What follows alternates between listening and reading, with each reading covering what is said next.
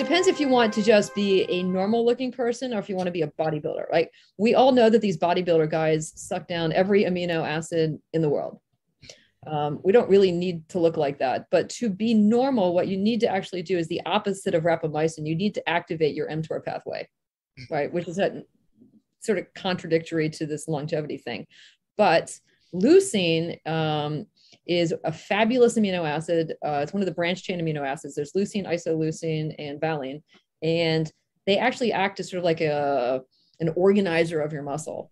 And it helps muscle growth and organization without looking like kind of too bulky. So if you're really worried about sarcopenia, number one, take leucine. Number two, you also want a collagen intake. You want collagen coming in, activating fibroblasts. Fibroblasts then sort of activate the whole system. So by taking collagen, you're not necessarily just producing collagen. It's sort of more complex than that.